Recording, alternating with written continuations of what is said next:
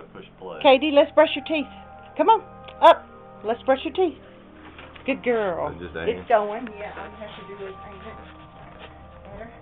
Okay, we're using a Oral-B spin brush, and we're using doggy toothpaste because dogs they'll eat the toothpaste, so we don't want them to have the fluoride.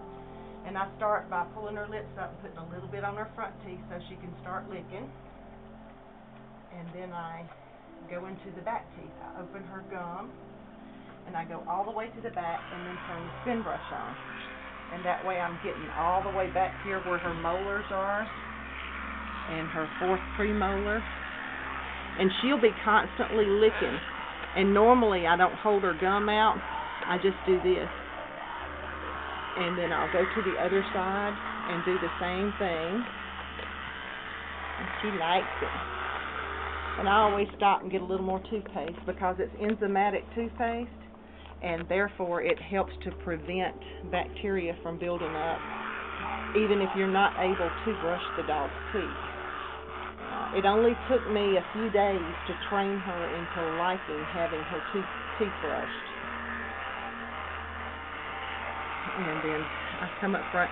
A lot of dogs, because it's a different nerve that innervates these front teeth, they don't like having the spin brush part. Even Katie's not real fond of the spin brush part, so you just turn the spin brush off and make little circles at the gum line down on her front teeth.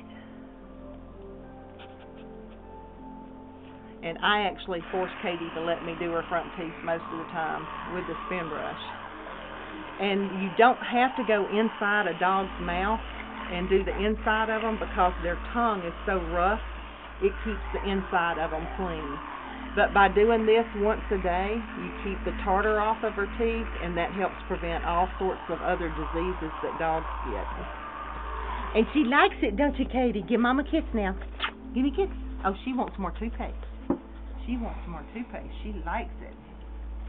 And I have bought many different kinds of toothpaste for dogs, and she seems to be perfectly fine with any of them. But again, the big thing is even if you don't brush them with a spin brush, even if you just use your finger, make sure you get the toothbrush right up at the top of her teeth where her gums intersect, because that's where the majority of the plaque is going to build up.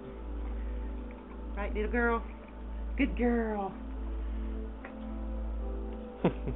Thank you, Katie. And this is my hero. She interrupted a burglary last night at our office complex, didn't you? Yes, she did. She's a good girl.